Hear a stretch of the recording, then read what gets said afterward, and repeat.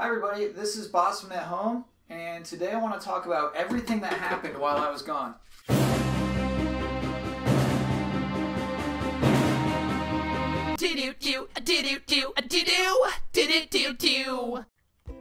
So yeah, welcome to the show. Welcome to Bosman at home is what we're calling this. This is my home. This is my actual living space.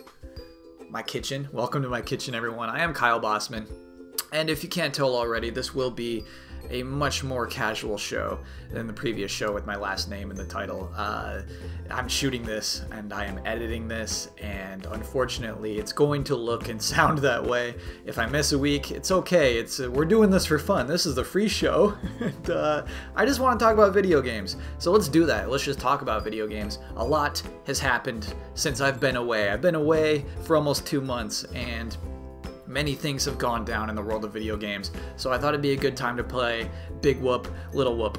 This is, of course, a segment in which we look at a news story and we assess whether it's a big whoop, something that will make shockwaves throughout the world of video games for years to come, or whether it's a little whoop, you know, a baby sneeze at the beach. So let's start with this. Quantum Break launches day and date on PC. That's a big whoop. Funny note about independent production is that Ding costs $2 US.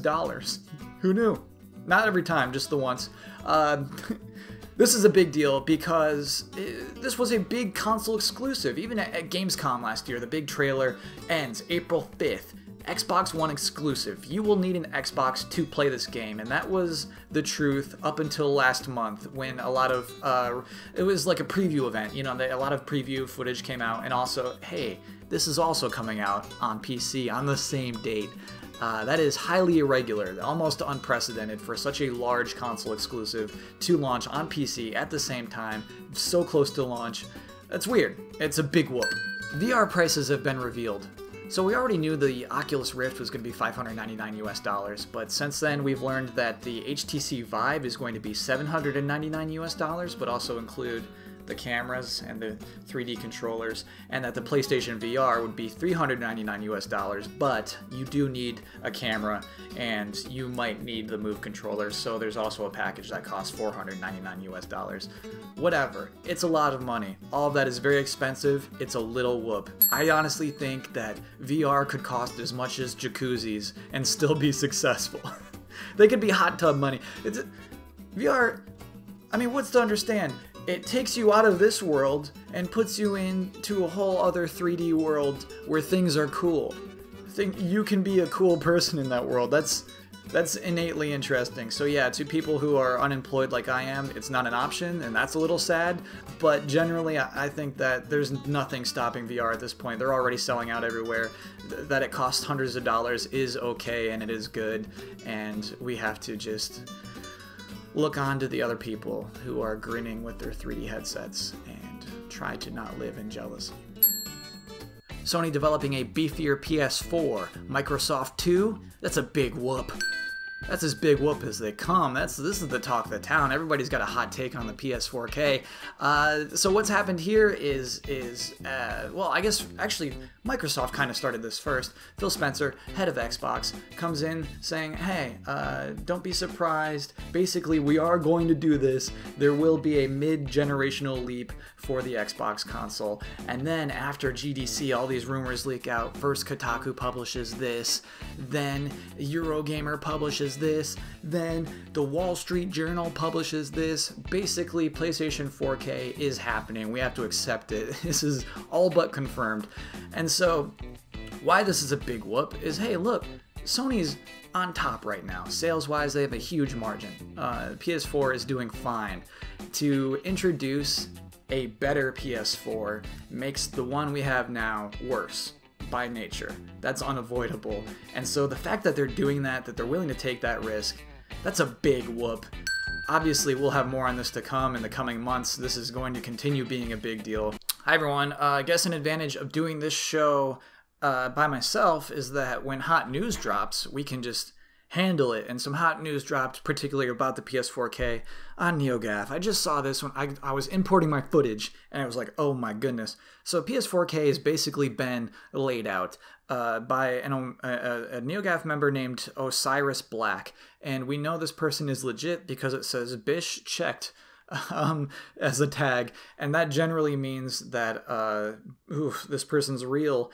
And so we have to accept all of these things as fact. It's basically PS4K is going to cost $400.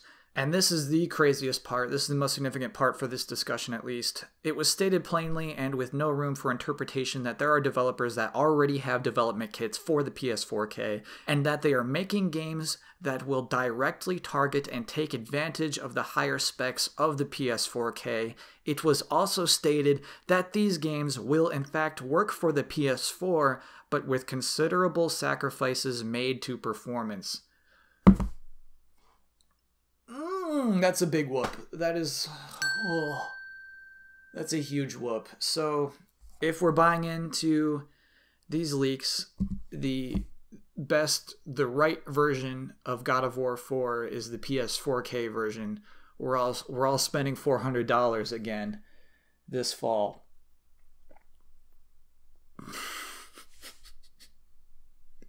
We'll talk about this more next week. Pokemon Sun and Moon announced. That's a little whoop. Now I know what you're thinking. Kyle Bosman, he loves Pokemon. Of course this is going to be a big whoop. Nope. My love for Pokemon is exactly why this is a little whoop. Look at this announcement. This should be an event. This should be at least something. Instead, it is some concept art, some documentary style footage of concept art. Titles, nothing. Nothing why, hey, this is what you can look forward to. This is why this one will be different. This was an event. This was a live streamed world event, and this is what they did with it. X and Y had better treatment than this. I just feel like Pokemon is this huge franchise. Most people would die for a franchise like this, and for some reason, they don't have the marketing budget that they should. Or maybe they have a huge marketing budget and those people are just like, I was thinking basically we show nothing. I don't know what their deal is. I don't get it. While we're on this little whoop, look at this little whoop. This is how the new Paper Mario game was revealed. You can look forward to playing Lost Reavers in the open beta version coming soon to Wii U. Next, let's paint the town red. And just about every other color. In the Paper Mario series, we always challenge ourselves to bring something fresh to the action-adventure genre. I don't know, Bill. What is it? That's the equivalent of like, honey, there's a new carton of milk in the fridge. Also, I picked up a new Paper Mario. That should be a big deal. That should be a huge deal. Instead, you make it a little whoop. If you make it a little whoop, it's gonna be a little whoop. Getting worked up. Microsoft announces online crossplay with other consoles. That is a big whoop. Here's what's going on here. Microsoft said, hey everybody, for the first time ever, you'll be able to play Microsoft games online, Xbox games online, with other people on other consoles. Meaning, hey, and this was their example specifically, people playing Rocket League will be able to play people on PS4 and people on PC and people on Xbox One, all three combined. Now, since then, this has felt weird because Sony's just like, we've already been doing that.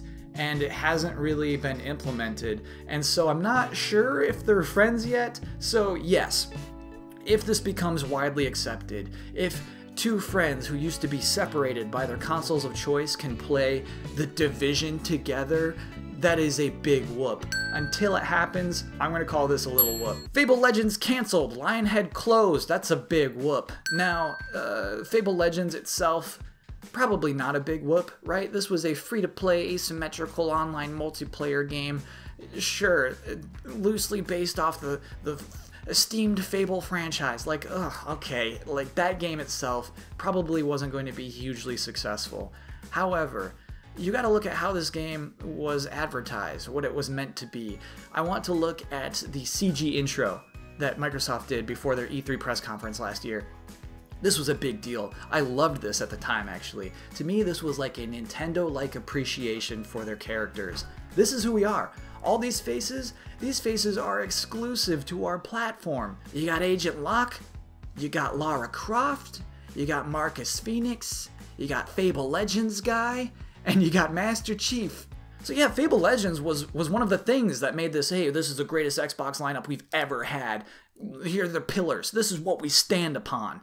Yes, we're going to cancel this game. So that's what it feels like. It feels like that Mount Rushmore of Microsoft feels way different than it did back at E3. I'm sure we'll get a new, better Mount Rushmore this year. There's plenty of games coming out this year. But for that game to be canceled so close to release, for Lionhead Studios to be shut down, Microsoft used to love Lionhead. At E3, it'd be Lionhead's game. Here we are. Here's what we're working on. Here's Milo. Gone. Poof.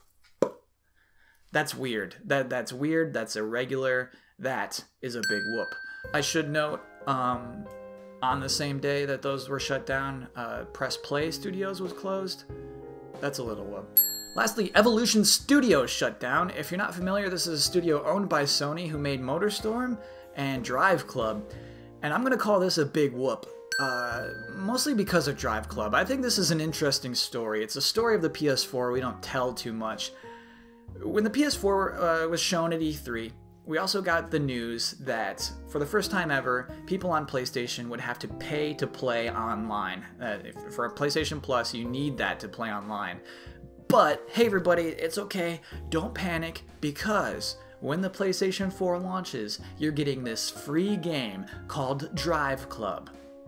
Now, a month before the PS4 launched, Drive Club delayed to early 2014. Delays continue until October of 2014 when Drive Club finally launches almost a year after its initial launch date, and it is a mess. It is riddled with technical errors. It is just not functioning as it is meant to. That hurts its reviews. Also, that free version, the PS Plus version, that doesn't come out until June of 2015. So it just had that against it. Yeah, it sold 2 million copies. Yes, it did do that. However, I just think it never recovered from that, from all of those expectations. I don't think the studio ever caught its breath. And I don't think PlayStation Plus ever looked the same. This whole generation, since the launch of the PS4, if you remember, the game that replaced Drive Club was Contrast. I mean, no offense to the people who made Contrast, but this game is a little whoop. That's a textbook little whoop right there. And that is what PlayStation Plus has looked like since the launch of the PlayStation 4. You know, it's felt like this the whole time. And I think it's just weird when you look at what Xbox is doing with games with gold. It used to be a joke, now it's like, hey, Sunset Overdrive, baby! And Sony, I think, has to look at that, has to look at their competitor and say, oh, we are doing a worse job. Ergo, it is a big whoop that Evolution Studios was shut down. How's that for a conclusion? I can't even speak. I gotta shake off the rust, everybody. That's the episode. That's Bosman at home, everybody. Please leave your comments below with your feedback. Let me know what you think of the show and this episode, because it's a work in progress. We're just putting this together. If you were a fan of my old show, which used to end with bits, skits, and sketches of comedic nature, I have to tell you, again, shooting this, editing this alone, we can't do stuff like that anymore. So I just wanted to alert you to that in case you were waiting for the end of this video for something very funny to happen. Sorry about that. But yeah, anything you have to say. If you want me to wear the tie again, I can already tell you I tried it. It doesn't work. I think when we're in the kitchen, I just have to, the hoodie is the uniform. It's the only thing that makes sense. If you're on Twitter, you can find me at Kyle Bosman. I'll be back. I'm not going to promise every week. I'll be back again. I'll do more of these when I can. In this case, it'll probably be next week, and I hope to see you then. Thanks for watching.